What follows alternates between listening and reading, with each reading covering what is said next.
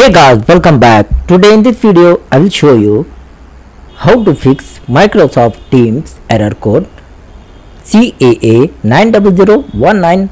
So for this guys, first method, run the Microsoft Teams as an administrator. Like this, right click on app and select the run as administrator.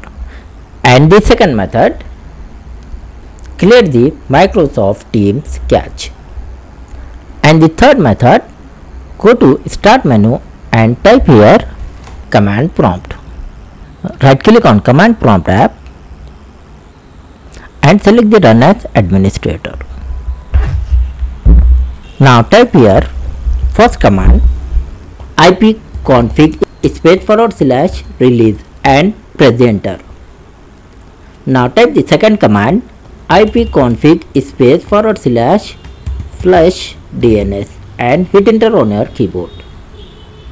Type the third command ipconfig /renew and hit enter on your keyboard.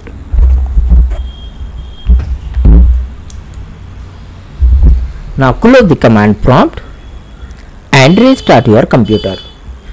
So hope you like this video. Please like, share and subscribe.